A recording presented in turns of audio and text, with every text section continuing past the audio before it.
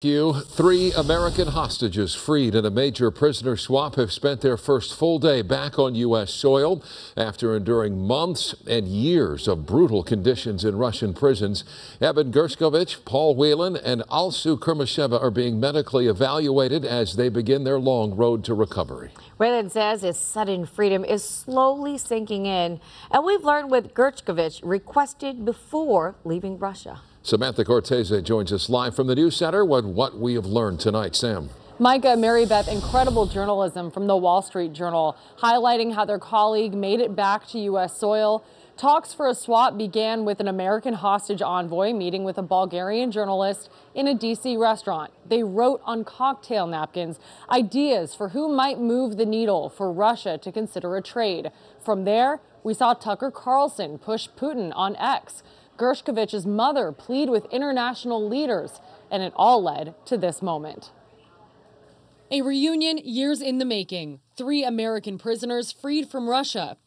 Wall Street Journal reporter Evan Gershkovich, retired U.S. Marine Paul Whelan, and radio journalist Alsu Kurmasheva, greeted by President Biden, Vice President Harris, and their loved ones at Joint Base Andrews. Evan, how do you feel to finally be home? This prisoner exchange is historic, the largest since the Cold War. The deal involved 24 prisoners. Russia and Belarus freed 16 people in exchange for the release of 8 Russian prisoners from the U.S. and European allies. Russian President Vladimir Putin primarily wanted this man back, his hitman and good friend Vladimir Kara-Murza. But Kara-Murza was in German custody following a murder in Berlin. The Wall Street Journal reports the deal took years of conversations between America, Germany, and public pleas from Gershkovich's mother. Russian oppositionalist Alexei Navalny was supposed to be part of the swap, but some say his suspicious death in Russian prison put the heat on the Biden administration to get a deal done. It looks like you're still willing to trade, right? You're willing to make concessions to people that do the wrong thing. Many worry this perpetuates a Putin tactic. Hostage diplomacy, wrongfully detain Americans in exchange for Russian prisoners.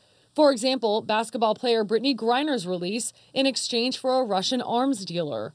There's always the risk that that will embolden others to engage in the same levels.